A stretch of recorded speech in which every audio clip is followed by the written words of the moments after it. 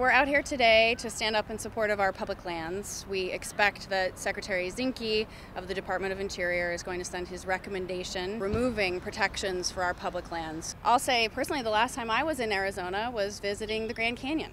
It's a huge source of revenue, tourism, and that's the way that our parks should be enjoyed.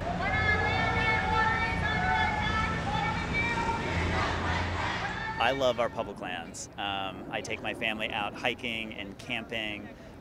It's one of my favorite places to get away, and I'm really concerned about everything the Trump administration is doing.